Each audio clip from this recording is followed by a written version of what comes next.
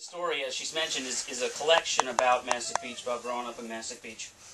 And this particular story is about a person who goes out to, a young man who goes out to try to find his younger brother. His younger brother has a drug problem. He disappears for days, and he finally hacks into his little brother's Facebook account, finds out that he's been actually in communication with a grown man on Dune Road who's pretending to be a 16-year-old. So he goes out to rescue him. And I wrote the story, as Kayla mentioned, it's a collection that takes place in Mastic Beach, and there's a lot of different things about growing up in Mastic Beach that I want to get across in all of the different stories. And this is one of the stories that I wanted to illustrate what it's like to live in America and be told by a police officer, here's your license, turn around and go back to where you belong. That feeling of not being able to be somewhere because of what your address says. I would imagine it's maybe not something you're familiar with, maybe something you are, that sort of ill treatment. Anyway, I wanted to just fast forward a little bit to where he's stripped down naked in the dead of winter, and he has to sit on the hood of the car. The cop makes him sort of does a strip search right there on the spot, and he starts to think about why he's out there and his brother Jeffrey. So I just wanted to read one or two little quick scenes from there. His name is Nick. He pulled his knees up to fold the parts of his body not normally exposed into the parts that were. He had the back of his thighs elevated off the trunk.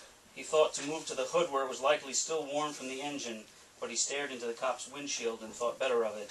Instead, he forced his mind away from the cold again and thought of the ride out. The tree-lined boulevards, the loop through Main Street, and the theater marquee he'd driven past, the old-fashioned bulbs mounted beneath pouring yellow pools onto the sidewalk, as if they'd blink and John F. Kennedy would suddenly be alive, be superb again, be hoisted on shoulders, back before everyone had given up on the cure for death. As he passed the marquee, he was reminded of his first movie, being taken by his father to see Snow White. He was 10, and Jeffrey was 6. Nick had begged to see the movie all week. They were between paychecks, so his parents decided to leave Jeffrey home with his mother.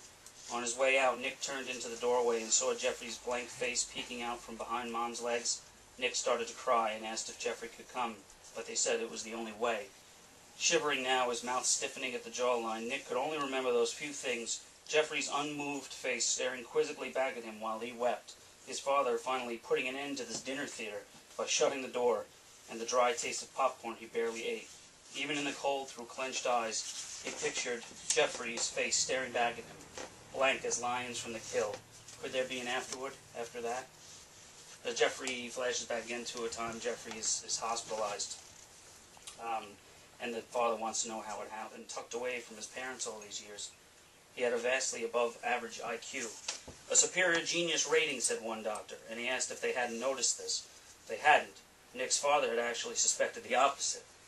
The doctor asked if they'd ever witnessed Jeffrey pick up a violin or sit at the piano and start making sense of it, but they admitted that they never had instruments lying around the house. They weren't really music people, Nick's mother said, though that wasn't really what she meant. Nick could offer nothing to the investigation his parents launched after that to get to the bottom of who knew about Jeffrey's genius. The only thing Nick was able to contribute was an instance when they were in elementary school waiting at the bus stop, and fat Danny Euclid was challenging other kids to fight, and Jeffrey told Nick that Danny was the only person he would never fight because he had no triangles. He was only circles. When they boarded the bus, Nick asked him what he meant. Jeffrey, second grade and laughing all the time, went into an explanation of a system of his own making, that people are made of shapes, mostly triangles, and you can beat people who have a lot of triangles because triangles are clumsy. He could see when people had triangles and when they didn't, and fat Danny Euclid didn't. He was all circles, and circles could not be knocked over. No one's ever seen an upside-down circle, have they? When Nick's mother finished listening to the story, she told Nick it sounded idiotic. Nick agreed, except, Nick said, squinting, I still remember that because it's sort of true. So he's driving home now back to Mastic Beach after the cops told him to go back to where he belongs. And he just is sort of closing as he's passing the pond heading into town. He's thinking about what he's been through. Minutes later, Nick was reaching the roundabout where he needed to yield and noticed that the cop had followed him out. He locked stares with him in the rearview mirror, and the cop nodded to him just as the circle cleared. They parted ways. His body warmed as he blasted the heat and watched the slick surface of twin ponds glide by his passenger window, frozen under a foot of ice. Winter birds waddled with their young through paths cleared by skaters. Every star was visible. It made everything inside Nick seem immense. Earth, a place to be swallowed.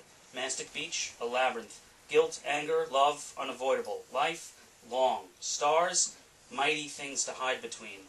Waddling birds in their roost, sage in their simplicity. It stuck in his chest to think so, but just then he wanted Jeffrey to run. Run and hide and disappear, even if it meant he would never see him again. Jeffrey wasn't part of the same world. Nick knew this now. He'd break spirits that tried to ground him. Was bigger than all of them. Nick was mistaken to try and find him. For what?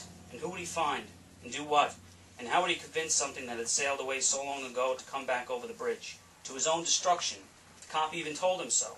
He shook his head at how, just hours ago, he was praying to find him. A short while ago, he breathed relief that a cop might be able to find him. Now he couldn't imagine a worse fate. And wasn't that how the world he lived in really was? Always having to wait for a bad thing to happen so it makes way for something potentially good?